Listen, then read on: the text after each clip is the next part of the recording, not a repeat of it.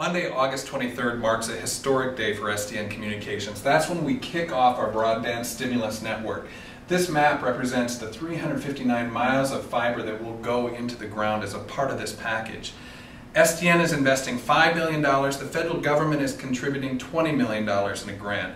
And it goes to build what we call anchor institutions, hospitals, schools, public safety buildings, and also government service offices.